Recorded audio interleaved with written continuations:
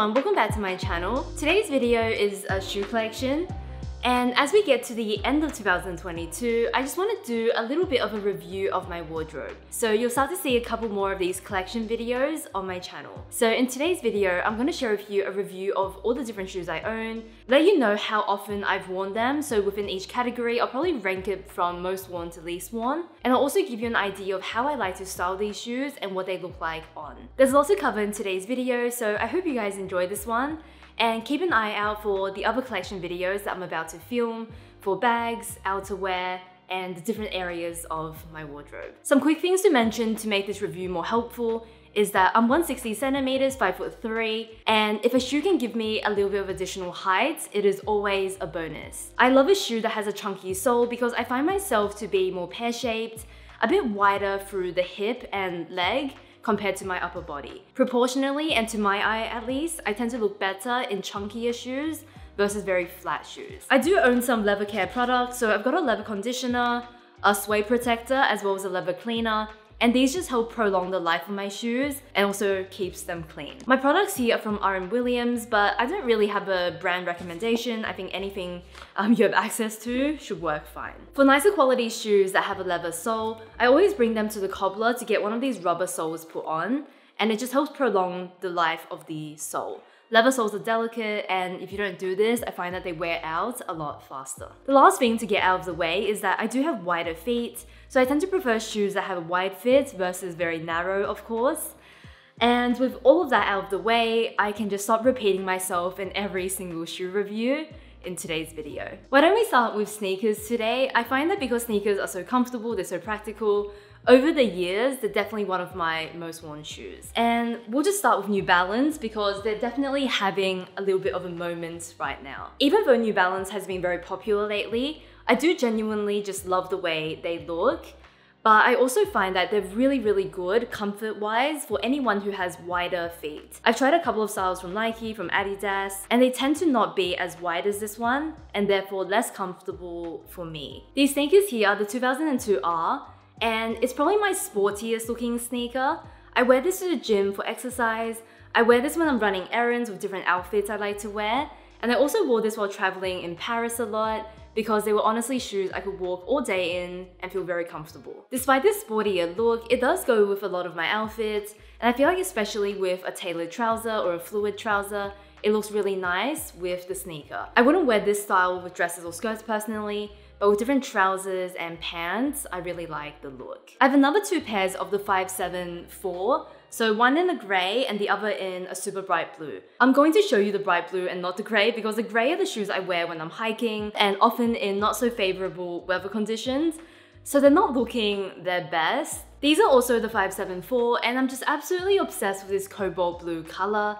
But I also love this kind of boucle texture that it's got. It feels like a real statement shoe, but I surprisingly get quite a few outfits because I think this blue shade works with a lot of colors in my wardrobe. I especially love to wear this blue shoe when I'm wearing colors like brown, beige, camel, warmer tones that beautifully contrast this really bright blue shade. I especially recommend colorful sneakers to anyone who firstly wears sneakers a lot, but also has a more neutral wardrobe and you want that pop of color in all of your outfits.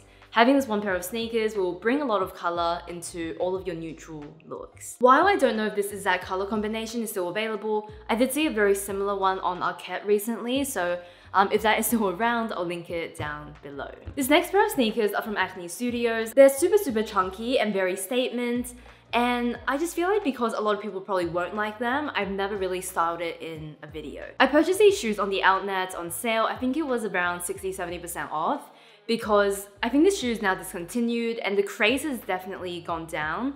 But all these years later, I looked at this shoe and I still really liked it, so I thought this is a perfect time to pick them up. The main thing about this shoe is that it has this super chunky sole, and it's also got some navy detailing on the top as well as the sides. The shoe definitely gives me a little bit of additional height.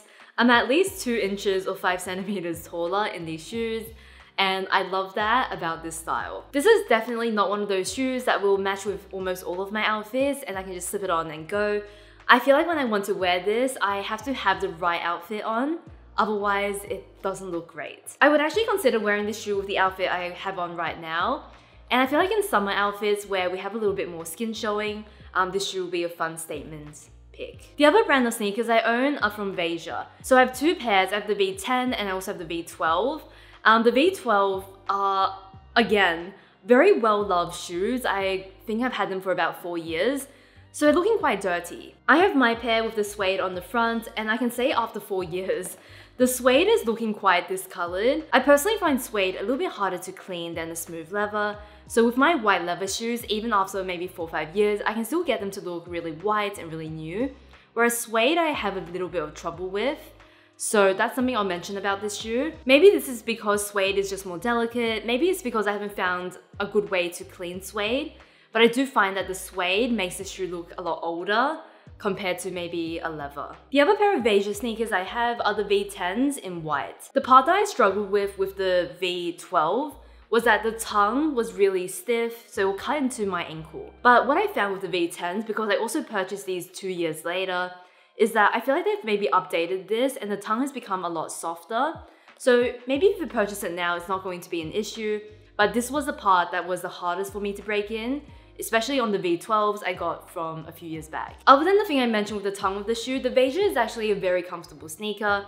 It feels a bit unfair to compare it to New Balance because this is obviously also for performance. So the sole of this has more cushioning, you just feel a bit more supported in the shoe. This is more your usual sneaker where I find it comfortable, but it definitely doesn't compete with New Balance at all. In terms of styling, out of everything that I've showed today, this is probably the most versatile shoe in that it'll go with trousers, it'll go with skirts and dresses, and it's simple enough, it'll match with everything. That is my not so little sneaker collection, but if I was to choose my most worn, it would definitely be my New Balance shoes, both the 2002R as well as the 574s in this bright blue. My next couple of pairs of shoes are a little bit miscellaneous, but I'll best describe them as closed-toe shoes that aren't loafers. Let's start with this one from Cezanne. I really love the way these look, and I think it's a perfect summer shoe when I don't want to wear a sandal. It's an ideal closed-toe summer shoe. Even though at the beginning I said I like more chunky shoes, this is one of the few daintier styles that I feel like is quite flattering. And it's because it's got a couple of things going for it that makes it more flattering. First up, we've got the slightly pointed toe, and that always has an elongating feel compared to a very square toe or even just a very round toe. So that's the first thing I liked about this shoe, feels elongating. What is a nude shade is definitely going to be different for all of us, but I find that if a shoe is roughly my skin tone, it always looks more elongating because it doesn't cut me off there. This also has a small 2.5 centimeter or 1 inch heel, and even the smallest heel I feel like makes a big difference to how I feel in a shoe. I love a shoe that has a small heel versus being completely flat. This type of woven look seems to be a very popular style for Cezanne, and they do it across a few different styles of shoes. So if you want a closed-toe shoe for summer, I think this woven design is very breathable, but it also adds nice texture. I own a pair of clogs, and these are also from Cezanne. So all my Cezanne shoes seem to fit into this miscellaneous category. The shoe, as you can see, is in a mustard yellow color in a suede material, and I chose mine out with a slightly lower heel. I often see clogs styled in a very bohemian way with different types of floral dresses, and I actually prefer to wear clogs as more of a statement piece when the rest of my outfit is very simple. The shoe acts as that little bit of experimentation in an otherwise very safe outfit. In terms of the comfort of the shoe, I've not had an issue with the sole or the upper, but I had some people tell me that clogs feel very hot and sweaty to wear, and I live in Australia, it gets very hot. I don't think this will be a middle of summer kind of shoe for me. This is definitely more of an autumn shoe, maybe kind of early summer or late summer, but not in the middle, it will be way too hot. Unless clogs really speak to you or you have a more bohemian style, I don't really feel like clogs will ever be a staple shoe that I would recommend people to own. I don't even believe in myself, but these are my only heels, if we don't include heeled boots. And I thought I'll put this into the miscellaneous category because these are also from Cezanne. This is my last Cezanne shoe, and I thought I'll talk about the Cezanne shoes altogether. It's been a very long time since I purchased heels, just because 2020, 2021 were obviously very, very casual years. So only this year have I felt like there are occasions where I want to be wearing a heel again. During the Christmas New Year season, I feel like I'll be wearing these shoes a lot, considering they're my only heel that are appropriate for the summer. This is the Katie from Cezanne, and I chose it in this really rich chocolatey brown color. This color I felt like made this shoe feel a bit more sleek and a bit more modern compared to some of the other styles they were doing.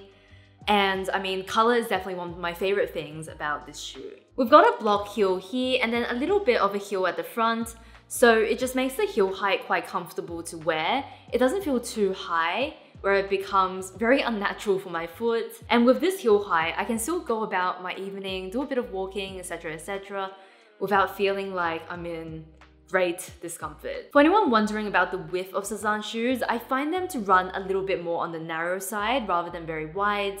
So that part is not ideal, but I still found these shoes comfortable enough.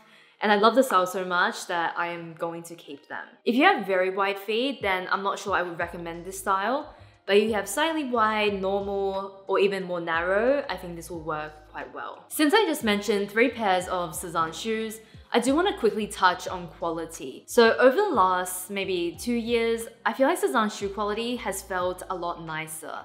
So it's the very obvious things and the more subtle. One of the most obvious is that with their shoes, they used to give you this rubber sole that you had to stick on yourself. And it was usually not the perfect match for the style of shoe.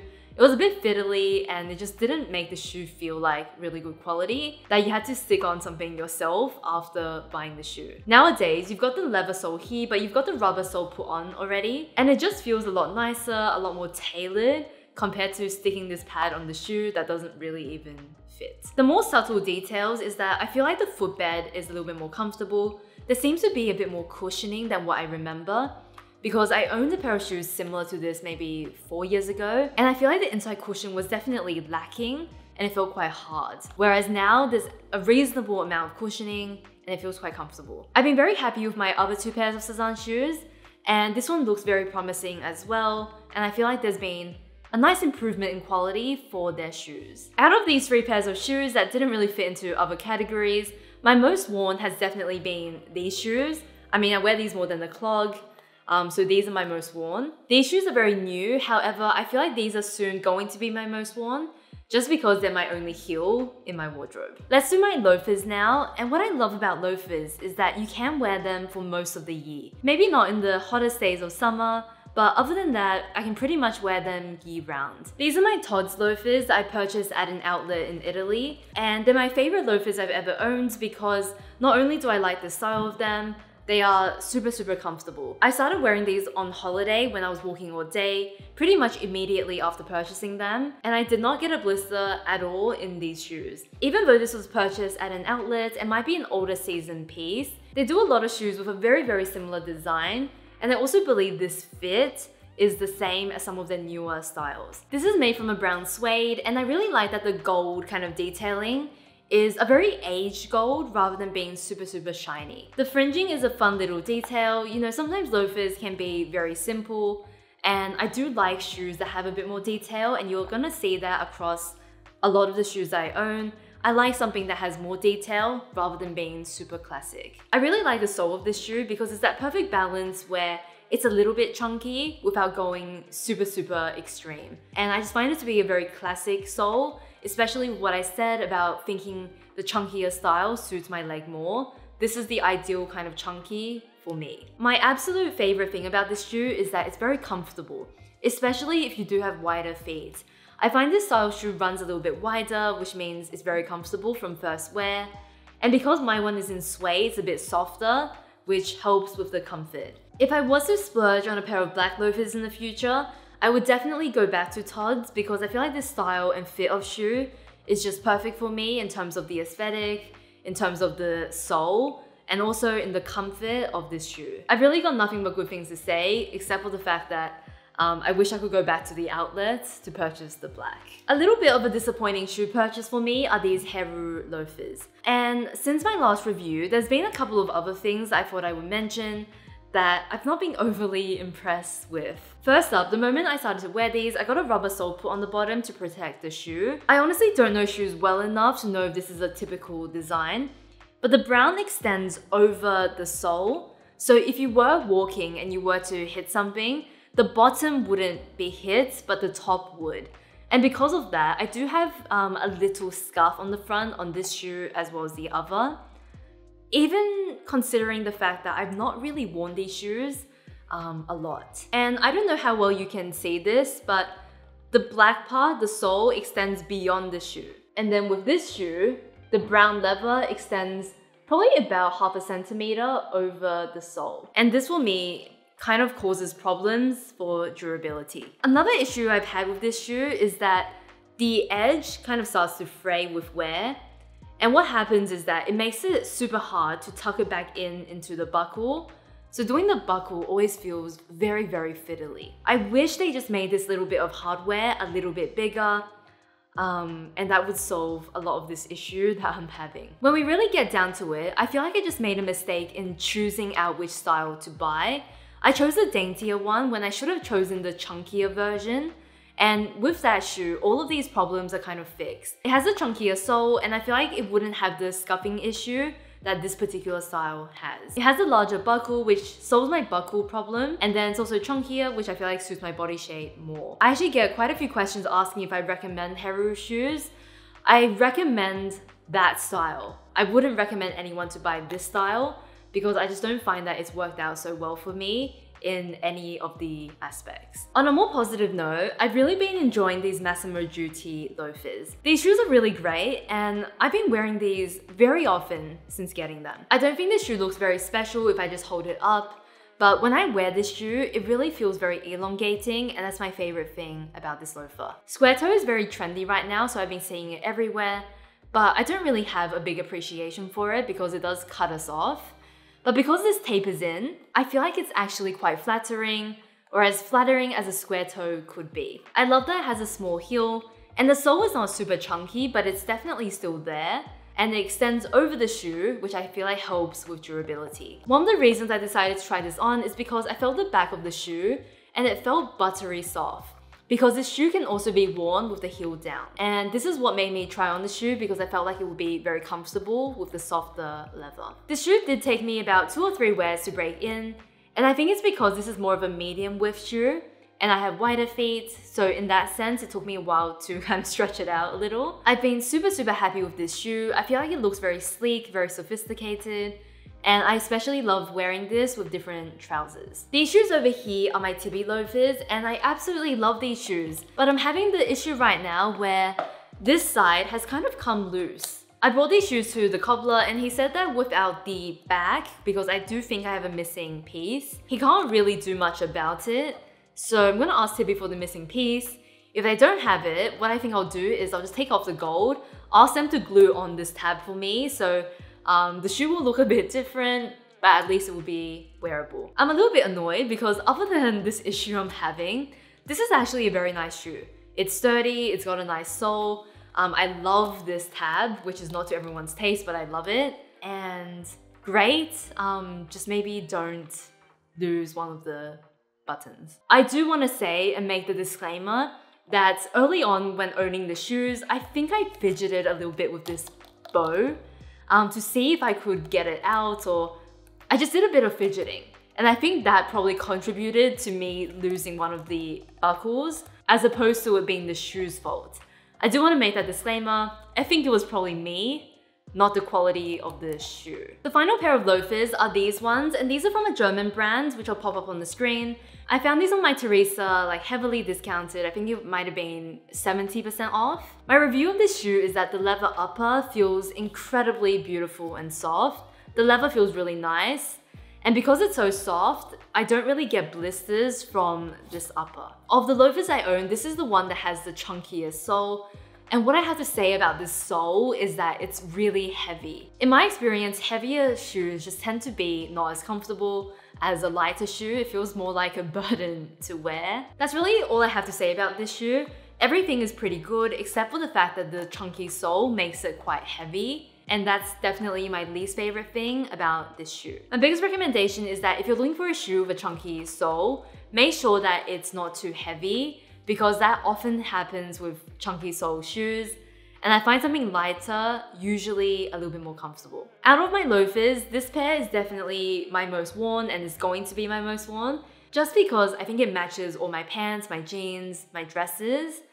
I think that it's the most comfortable out of the lot, so it's going to get the most wear when I'm walking a lot.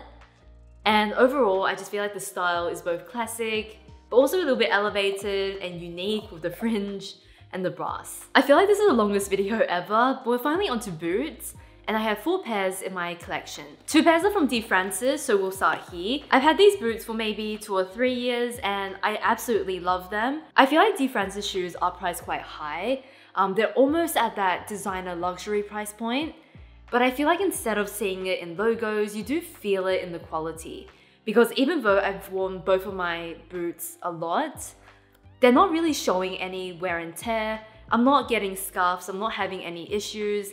And that's pretty rare to come by in my shoes. As I said, I'm hard on my shoes, so to not really have much wear and tear is very good and it's very rare. These are the Spirit boots, and I believe this color might be called Port, but it's a stunning, rich burgundy color, and I find this shade to be so beautiful for autumn going into winter. The first thing I noticed about these boots is that they're a little bit higher than the usual boot. So how I usually like to wear these is to wear it with a long skirt, where it kind of hits over the boot, and you almost get that high boot look, but with a mid-length boot. And then I also love to wear them with different trousers where it falls over the boot, but not so much where it covers all the boots. So around here, I feel like it's the perfect length for trousers and for skirts. It has a zip on the inside and then a fairly substantial heel. So it's a block heel, which makes it so much easier to wear.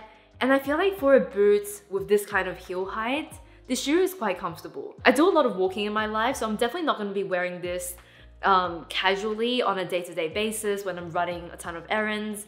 But for the weekend, to dinner, to a nicer kind of day out, sure. Something very important that I haven't mentioned is that the shoe is very soft. So you can see it's a buttery soft leather, and it's definitely not a very structured hard leather, which can obviously be a little bit less comfortable in comparison to this softer leather. I've really got nothing but good things to say about D. Francis shoes, and I've been very happy with my Spirit boots. My other pair of D. Francis boots are the Park boots. So first design detail I want to point out is that the 2 sides are a little bit different because they have the different beads at the front, and that's always been a touch that I really like. A very subtle design thing that just brings something special to this lace-up boot. They don't seem to do many sales, but I do believe, and I'm not sure if it is, I'll link it down below, that the Black Friday sale has actually started. So for this shoe and the Spirit boots, I do believe they currently have a sale.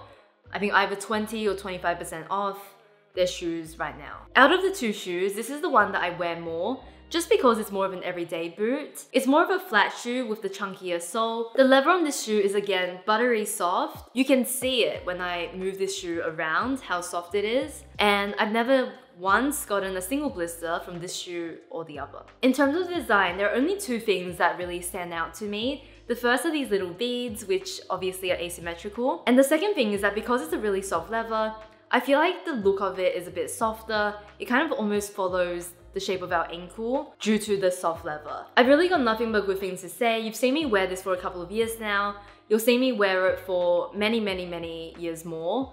And it's just forever going to be that staple black lace-up boot in my wardrobe. This boot is definitely more of a fashion boot versus being super classic.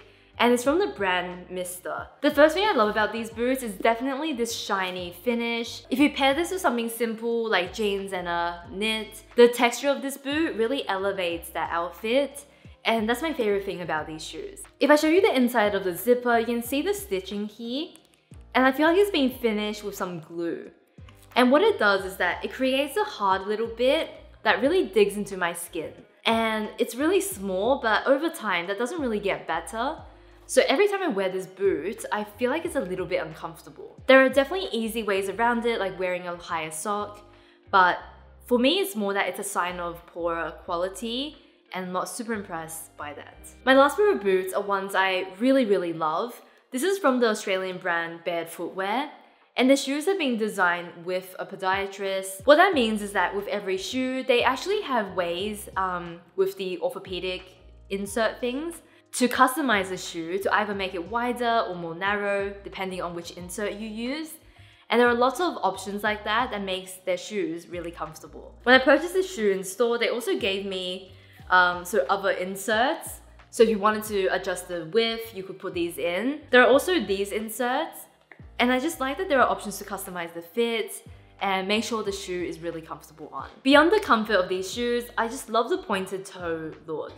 I think it's so elongating, it makes everything feel a little bit more sleek, and if I want to dress up an outfit, make it feel more chic, then these are the boots I reach for. These are more of an everyday casual style, whereas this is really great at dressing up an outfit and making it feel a bit more formal and put together. This is the only shoe I've tried from Bared Footwear, and I've been so impressed by the comfort, the style, and how versatile it is in my wardrobe. So if you're looking for boots and you have access to them, I feel like Bared Footwear is a really good place to check out. Of the boots, my most worn would definitely be a tie between the De France's Park boots as well as the Bared Footwear pointed toe boots. On to the final category. This has been the longest video.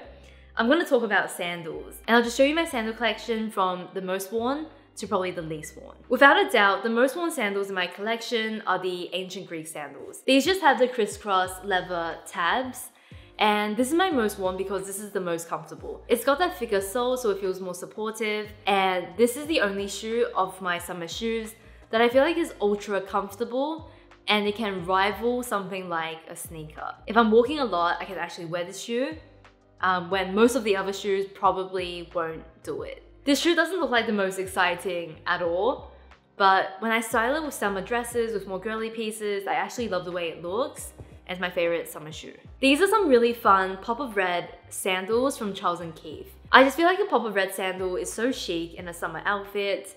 They make the perfect, more statement shoe to a simple outfit, and I wear these all the time for summer. I love that they're dainty and they've got the different straps going on, which I feel like makes them feel a little bit more chic than maybe something super chunky. These are my other ancient Greek sandals, so the same brand as these ones. Ancient Greek sandals do a lot of shoes like this. I find these to be pretty durable, so after a couple of seasons, they're still looking pretty good. Like, I'm not having any issues with them, even though I've worn them on holidays, you know, maybe a little bit close to the water when I probably shouldn't have. They're still looking perfect and no issues. In my experience, summer sandals don't always last forever, but I imagine they should last you a good 2-3 years of frequent wear with no issues, because they do feel very sturdy. I don't know what would happen to them. I've got some fun little suede shoes here, and these are from Aquazura. If I wanted a dressier pair of summer shoes, I'll probably be wearing this style. And I also love the ties around the ankle. The suede material is actually very similar to the brown loafers I own. And what I find with the suede is that it's softer. So all of these ties and the front straps, they don't ever dig in because of the softer material. I love the softer material, I love the color of these, and I get a pretty decent amount of wear from these in the summer. I have these ultra fun bright blue patterned Birkenstocks. These are shoes that I think are so fun, and I'm noticing now this is the same color as my New Balance shoes. So a pop of cobalt is obviously something I've liked for a long time, because it does keep reoccurring in a lot of my things. I can imagine very cool and modern dresses, maybe doing some socks, you know, doing different combinations with these. That's just a bit outside my comfort zone. So most of the time you'll see me wearing a t-shirt, a simple skirt with these shoes. We've got another pair of slides from De France's. The shoe is a khaki color, and you've got the fun little bows at the front, which just gives this type of shoe a little bit more of a feminine look. What I like about this shoe is that it has very soft leather, similar to any De France's shoe I've tried.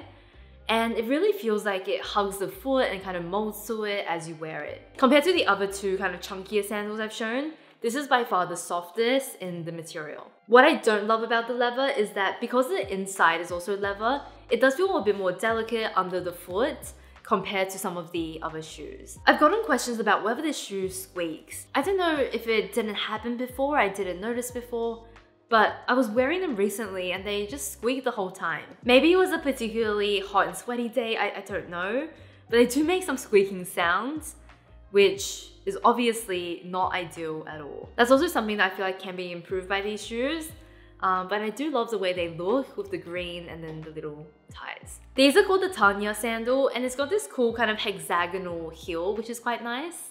It's a nice block heel, so a little bit more comfortable.